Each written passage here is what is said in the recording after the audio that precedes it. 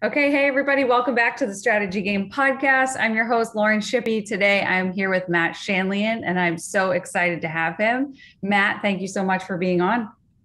Thanks for having me. This is not your first rodeo. I know you've been on a lot of podcasts. I know that you do a lot of speaking all over the country. Will you tell us where you are from and how you got to be doing what you're doing today, and share with us what you do? Yeah. Well, that's a big question. And I want to apologize first. This is being video recorded. A lot And there. everybody jokes there's nothing behind me. It seems like I'm like a hostage or in some type of prison cell because it's just a blue wall. So really, what I do for a living right now is, and what I've been doing since I graduated college, is really just take over my father's business. He started a mortgage company in the late 90s, and it's got a pretty unique, just kind of ethos, how we gain business. And it's been unique from the beginning. And when I graduated college with my finance degree, I really actually didn't want to do this for a living, but I graduated in 2008, and that was not a great time to have a finance degree in the middle No, of it's not. So what I did have was I could have bartended or moved home in my parents' basement and been basically the lowest man on the totem pole in the company. And so I moved home, and my dad basically, he paid me $500 a week, said, like, I'm not going to give you the company. I'm not going to give you a lot of responsibilities. I'll let you have it when you're ready. And, from literally the copy boy, back when there was fax machines that people used a few years ago, faxes, lunch guy, answer the phone, to, overtime, as a credit to my father, it's tough to kind of relinquish systematically power from being the guy that runs everything to bringing me in on some items and then making me more like a 30-70 and then 50-50. And now at the pace where he's our president, we're co-presidents, I guess you'd call it. But he's semi-retired and allowing me to kind of steer the ship that he has built over the last 2 decades. So that's kind of how I came to be in the position that I am. And I feel really lucky that, number one, it's a family owned and run business. So there's a lot of great things in that. There's also some struggles, like sometimes you fight at work and then you have to go home and have dinner with them. Absolutely. I think more on our spouses to hear us kind of always talking the business. But it's really great because the wins, I think, are deeper. When we grow, when we get to hire people, we tend to hire people who are friends or family or people from our church, and people that we can, kind of maybe help into a different career. And they're being able to do that, not just as a career, but doing it alongside my father and also my sister, who's our operations manager. Awesome. It's really awesome. And so I hold that dear to my heart, to be able to not only work in a family business, but we still go on vacation together. My sister's kids, our kids, we're just an extremely close family, and we also have a business. And so I feel very lucky that I kind of woke up on second base, and had a couple of things that I had to work hard and all that stuff. And, I do believe that, but I did have a good kind of opportunity out the gates that a lot of people didn't get. Absolutely. What did you think you were going to do when you graduated, or prior to 2008? Because we know everything changed in 2008. So prior to that, I had, with my father having a company in the mortgage industry, and before that, even when in financial planning, I was always around it because he was around it, and I was just always interested in stuff. Math and numbers were an interest of mine. My father is actually just a really great salesman. So we're different in that way, where he would have been successful whether he was doing mortgages or vacuums or whatever. Right.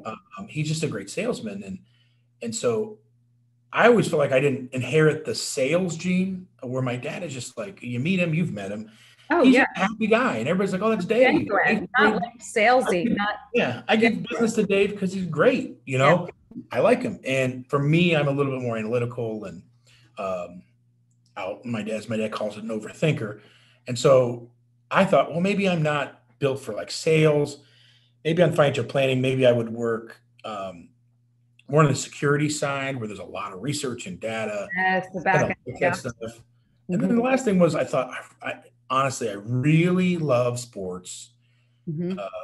And I thought, well, you know what, that'd be great. Like, my dream of dreams would be to like be like a salary cap analyst or like a GM or president of a professional sports team. Now I know that there's like 100 people that get to do that out of 300 million. So like my odds of, and my uncle doesn't own a team, so my odds of actually getting that job were slim. There was a period of time where I thought, you know what, maybe I'll go like try to work for the Knicks Yeah. in their ticket office and see if I can run my way up Mm-hmm. but honestly, I guess in the end I was a little bit chicken. And the idea of, hey, I've graduated and I was at the time single. So it was like, I could go anywhere, but also I don't want to be all on my own. So I fell back into this opportunity, I will say. And it was the best decision I've ever made. I can truly say. That's pretty wild. And it's interesting to hear you say that that you are more analytical, and your dad was more a natural born salesperson, because from just knowing you, the time I've known you, I would never have guessed that, because I think you've managed to forge a lot of relationships in your space with the people that you interact with, just in a genuine way that has led to really strong business for you. And so, I would love to just hear about just what has the journey been like in you establishing those key relationships. I know in large part with, financial advisors, with realtors, right? Those are some really key networks for you, spaces that you operate in, but really in a genuine way and not in like a cold called cheesy sales-ish way, right? I think there's like a lot of nuance here to clarify for business owners and for entrepreneurs in terms of like what they should look for when they are just really building relationships. What I will say is, for me personally, the way that I am built, I guess would be the best way to say it. I needed a coach. I needed help. My father is, and still is, he's like, we'll figure it out as we go. Like he's let's start. I love that. Yeah. Let's buy the wood and start building, and it'll be a barn. I don't know what it looks like, but it'll look like one when we finish. And I'm the complete opposite. And so when I got into the position that I'm in, and trying to grow the company or stabilize the company, my father was just very he's just a great salesman. So he would kind of like grit and guile, and I wanted more of a plan. And so I sought out a business coach mentor, and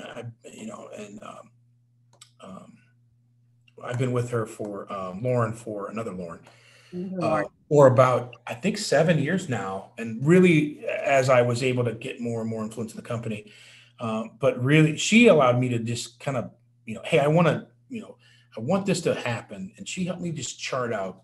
And that's something I'm not great at is, if I want to get here, if I want to get on this side of the island and I'm on this side of the island, how do I get there? And a lot of it was just very simple stuff. Like, I would see my dad in meetings, and he would be, we speak nationwide and financial planning seminars and symposiums, all that stuff. And I would see him be in these meetings, and people would, oh, Dave, you're great.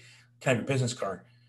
And, we would kind of just wait for people to call us, in essence. My dad wasn't really big on the ask or have a system there. He would just be like, hey, if they want to use us, they'll use us. Yeah. And me knowing myself, like at least maybe being hard on myself, not being the charismatic speaker as my father, is like, I don't think I'm going to drum business up by just being that. Yeah. And if we grow as a company, we can't be Dave's mortgage company. We have to be PRMI, and not be built on a personality, but be built on some systems, but maintain our culture. So really for us, for me specifically, it was getting out of my own way and on my own head and just doing the work that, it was very simple. It wasn't like Lauren unlocked some like magic key. She basically was just like, when you go to meetings and somebody asks for your business card, ask for theirs back. And then when you come home, call them. Yeah. Like it's just call them and be personal. Like for me, our business is highly relational. So we get our mortgages, our leads, we'll call them, from financial advisors. And so we have to be like a resource for them, education, but also being able to complete loans for their clients efficiently. Yeah. But when you work with somebody like that, you can choose to be transactional or relational. Transactional is, hey, if you got a client, let me do it as soon as, just talk to me when you need something and I'll run with it. Relational is learning about their business, understanding their model, because a financial planner, that umbrella is quite large. Mm-hmm. There's insurance only, there's financial services, there's people with lots of licenses, people that work only with elder people or younger people. And so if I just was like, hey, I'm a good mortgage guy, call me when you need a mortgage, that's not going to hit a lot of people. Right. But if I can take the next step to say, how does your business run? Who are you looking for? And then I can attach a need to what I think that they're missing. I become valuable to them. And so they have a mortgage. Yeah. And so it's really about understanding what we're doing, but like taking our steps with our referral partners to be relational. Like I've gone on vacations with financial advisors. I go to baseball games with financial advisors. I have been to weddings, and there's all of these things that is really just about living. I've heard a great phrase. I grew up with like work-life balance. Mm-hmm. And I think really it's truly work-life integration. It's working with the people you like. Yeah. Yeah. And integrating your lives with them, going on vacations if you can with them. Yeah. Having them know you and your wife and your kids or whoever you have. Yeah. Then when something bad happens, I make a mistake, borrower makes a mistake, something blows up unforeseen. We have all this back relationship that we can call upon to work together. But if it's transactional, it becomes like, I don't know if you've seen that meme with Spider-Man. There's like 4 Spider-Mans pointing at each other. Yeah. Like that's what conflict resolution usually is like who has the potato last is the one that gets all the blame. Yeah. So all of that advanced work you're doing, building a relationship, not only gets them excited to use you, but also when there's things that go wrong, you have like a team aspect to really push it along. Good. They know that you genuinely care. And I think the thing that stands out about you all is I think people really can sense the character and nature, right, of people. And I think they'll pick up on that pretty quickly. And so just that long-standing proof of your character and nature in the industry as an office, as a team, I think speaks volumes. And so you really seek to see the people you work with, understand them, really know them, right? And you're adding those personal elements of just everyday relationships and doing life with them. Yep. And that then just translates to business and opportunities. So I think it's really just starting from that place of relationship and really knowing people and having that community. And that's what I've watched you guys build, really, or have seen you observe that you've built. So I think that's really cool. And I think it's inspirational to entrepreneurs and business owners who feel like there's a lot of opportunity within a particular industry yet to be developed. So do you have like any feedback or advice if they're saying, hey, I have to get more involved in, industry events, or how do I break into that opportunity? Does anything come to mind there? Yeah. I mean, for my industry specifically, and who I'm looking for. So in mortgage banking and lending, most people are just working in their general local vicinity within about 30 square miles of where their office is, helping families buy and maybe refinance once in a while. Yeah. Their business. We are national. So I work for advisors. I live in Ohio. I have advisor partners in Hawaii, Boston, awesome. All over. We were really lucky in doing that. But, when I started at the business, a lot of it was from my father's friends and they're kind of co-advisors. And so part of the stuff I worked on with Lauren, my sales coach, and I think that's the biggest thing is, as an entrepreneur, just to digress a bit, as an entrepreneur, business owner, the biggest struggle I think is we just don't have anybody to talk to. True. And we don't want to, because then we think like, well, we're a business owner, we should figure it out, or on us. And I don't have really community. All I have is competitors. Mm-hmm. And I think the biggest thing that's a big misnomer, but also going out and finding a coach, somebody to download this, like, that's what Lauren's been really great with me is he'll say, we'll write down our referral partner groups. Like, so we'll have like an association with hundreds of advisors or maybe thousands of advisors, and we'll chart them, and then I'll chart the business, and I'll say, well, you know what, this company's not doing well now that I'm charting it. My relationship is lagging. How do I? And then we'll be creative. Do they have a meeting coming up? Can I talk to one of their account reps? Can I get a webinar going or a Zoom call? Yeah. So there's a lot of stuff that I'll do, but really understand, like figuring out what you really want to do. Who, like we talk about the StoryWork stuff, like who are the personas you're going after? Yeah. And really try to become an expert in who those people are and how they operate. I know that a financial advisor and a realtor have a lot of similar through lines, but they also have a lot that aren't, and I can't treat them the same. Yeah. And I can't market to them the same. Yeah. And so really drilling down to who you are looking for, who you are trying to attack's a bad word, but the markets you're trying to attack. Yeah. And then putting a plan together. And the last step that everybody screws up is following through with the plan. I do that too. That is the truth. How many you plans put it all together, you spend the not money, completed? You got the Excel spreadsheets, you got all this stuff going, and then it's like, just pick up the phone and do it, dummy. And then some days you're like, oh, I don't know, I'm not good at this, or probably gonna bother this person, and I don't know. In the meeting, they gave me their card, but they kind of acted like they didn't want to give me their card. So, and truth, discouragement, right? Yeah. And then, yeah. So really, it's just finding somebody that can help you build a model, or if you can build it yourself, that's great. I couldn't. And then build the model, be realistic on how you're doing with the model at all times, and then just doing it. Like I was, the last 2 weeks, I've been in Detroit and Louisville and San Diego at meetings. I have a stack of business cards that I came home Sunday night.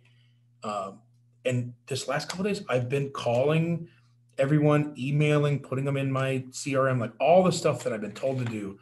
You're doing it. Good. It's not an immediate thing. It seems like a ton of busy work. Now, I have an assistant that puts the stuff in the system, but like the emails and phone calls.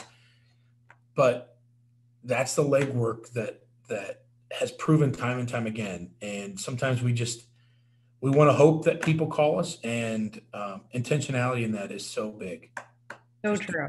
So true. That's really good. Okay. I want to shift gears a little bit here and talk about your culture, your team culture. I recently got to visit the office. It was really great to get to meet everybody in person. So tell me about the things that you guys are really focused on as you build your team culture. So we have three, what do we call them? Immutable laws. There's a book I read through my it was called The Pumpkin Plan. Okay. And one of a great book. And it talks about specifically these immutable laws. And so I think a lot of people have like mission statements and all these things that over time, like if you're a company of 10 people and then all of a sudden you're 40 people, like your mission changes. Yeah. And so do you want to keep revising your mission statement? Then what is it? It's really just an annual paragraph. Yeah. So like immutable laws are things that I don't want to ever change in my company. It doesn't matter if we have like 26 or 27 employees right now. I think it's 27. If I have 100 employees, I don't want that to change. And so it's undeniable integrity, I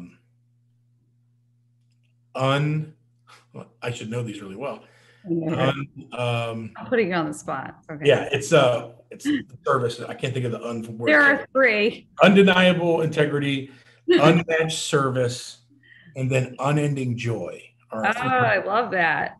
And so why I say the joy aspect is I happen to be, my faith is really important to me, and that's a biblical tenet of unending joy. And why I want to infuse that into my business is twofold. Number one, I think that tenet is so important to understand how lucky we are. I mean, we could be we all were born in at least on second base because we're alive still and we're eating probably too much sometimes, but like there's a lot of people and there's just so much that is wrong with this world or people that just get born in a bad situation. So we have that.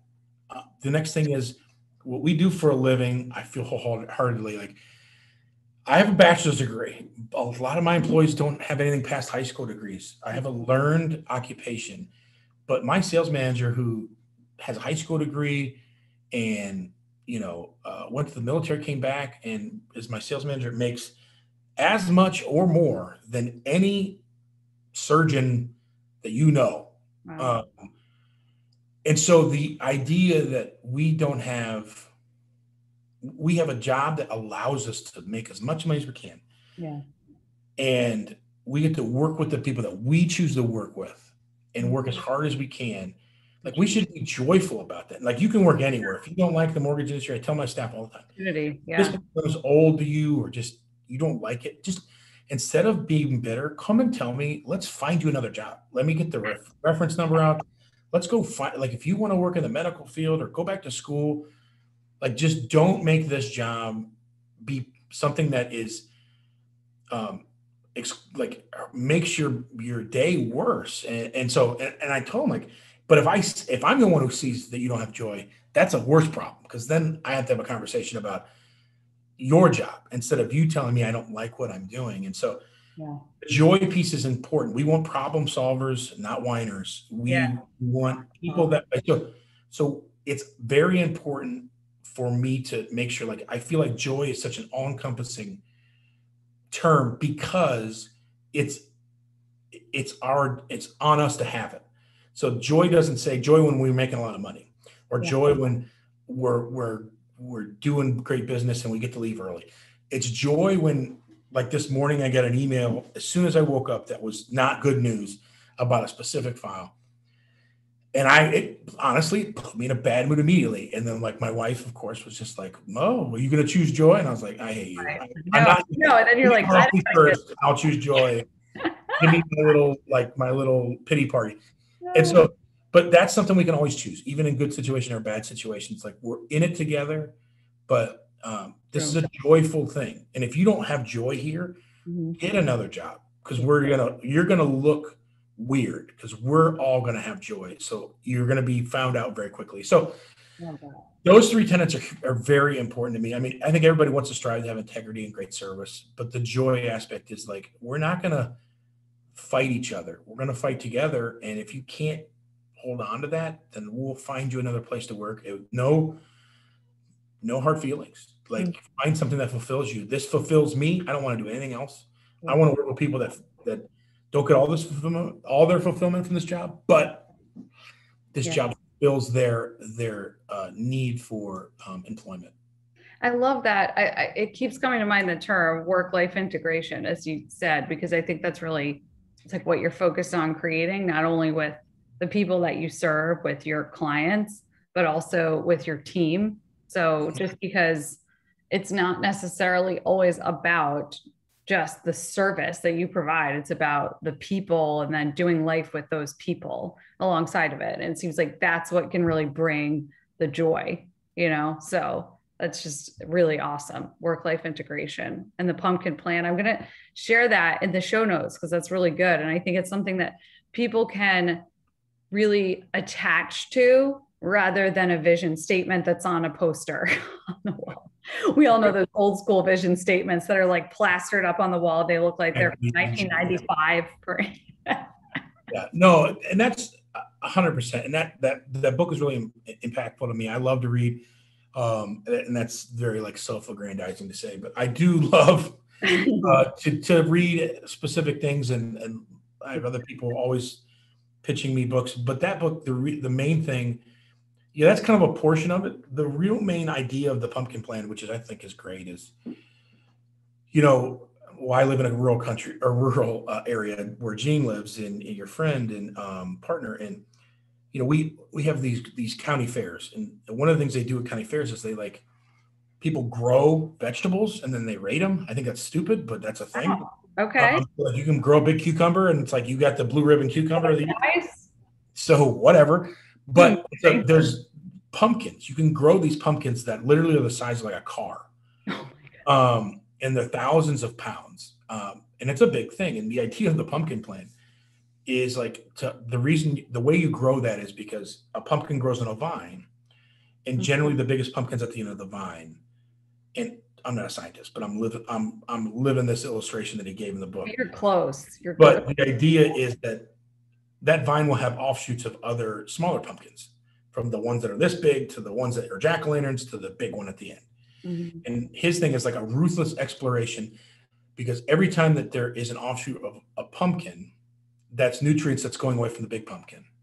And so his is like a ruthless exploration of all of the business avenues that you get revenue from, Yeah. and what is stealing away from your main pumpkin. Like what, maybe it's not one, but maybe it's two or three, but you have all these little other outshoots you're doing that is stealing your attention, your resources, your time, your staff away from your main revenue sources. And so the pumpkin plan is just looking at what you do, really downloading it. And it actually has a lot of great stuff online, and you write all the stuff down, and you can see like, wow, I am spending this much money for this much business here, and I'm spending no money getting all this business here. Yes. What if I move my resources to the real, like maybe I like this, that's why I'm spending money, and I'm okay with this. It's just a really great way to, ruthlessly look at who you're doing business with, and who is draining you and who is filling you, and then cutting off those smaller pumpkins. That's good. And the nutrients go to the big ones. So that's what. Well, that's really good. We talk a lot about habits and how we spend our time and prioritization. And I think that goes right along with that. So if we're not constantly reevaluating that in our businesses, we can get off track. So it's important to have teams that do that too. So that's awesome that you've built it into your team culture and that you've done the work yourself. So that's really cool. I'm going to check it out. I actually haven't read that book. So another one to read / listen to. Yeah, it's a great audiobook. The guy's hilarious. He's from like New Jersey. Oh, so perfect. He's very sarcastic. So that's how I took it. And then there's workbooks and stuff that he has on his website, but it's a real fun read. Yeah, we'll link it in the show notes. That's great. Okay, so as we wrap up here, Matt, any tangible takeaways that you would offer, a piece of advice, kind of your golden rule for business owners out there that are just continuing on the journey to grow? Yeah, I think I love like nuggets, we'll call them. Mm-hmm. So like from different books or different speakers, and I'm a big, I love to like write stuff down so I can go back to a journal. And a couple of things this year that's really helped me is like, number one, there's a phrase that like, what was it? It was like, now it escapes me when I want to quote it. The other one I was thinking of is duty is beautiful. And what I mean by that is sometimes as entrepreneurs, we live for the ride, the new thing, the call, the conference call, the flight to this person for the deal. And we get frustrated with the duty of being a business owner, which is managing staff and things of that nature and charting out. And we want to live on the excitement of the 4 or 5 big things we do a year, and not the Monday through Friday and, culture aspects, but checking in on your employees and how they're feeling and who they are and who they want to be. And this idea that duty is beautiful, that's our duty as owners. It's not just to make as much money as we can for ourselves, which is important, but the staff that we have, making sure that they're happy, because turnover is killer in a business. So if you're running your people ragged and you're constantly hiring, rehiring, training, they leave, boy, that burns a lot of fuel. And so the duty that is beautiful in that, the thing that duty is beautiful is that the day-to-day, the Monday through Friday stuff, like really tuck into that in seasons. There's seasons where you're running around. Like I said, last 2 weeks, I haven't even slept in my bed but one night. Yeah. When you're here, like really be here and not just be daydreaming about other things, because there's just incremental improvements you can do. And then,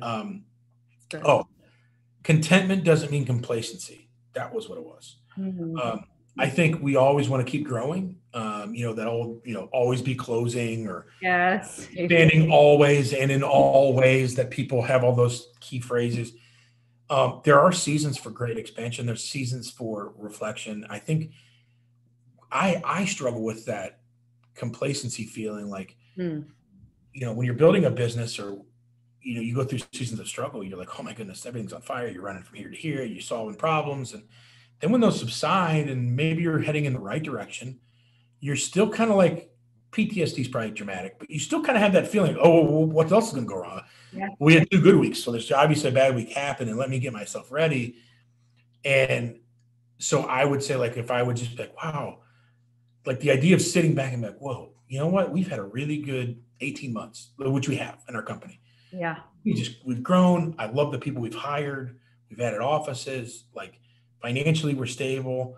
The idea of sitting back and going, gosh, that's really great. I can be happy about that. Part of me, my immediate reaction a lot of times, I think a lot of entrepreneurs are, is like, well, I'm not allowed to do that because either I'm jinxing myself or that time could be spent building more. Yeah. So there's seasons that I think we need to make sure we have in our lives where it's like, yeah, you know what? I tell my wife, I call it sprinting. I was like, sometimes I got to go on a sprint and I got to run around a little bit. There's things that stack up. That's fine. But I made a big decision this year that I'm not traveling in the summer. My kids are in school. So when they're not in school, I'm not traveling.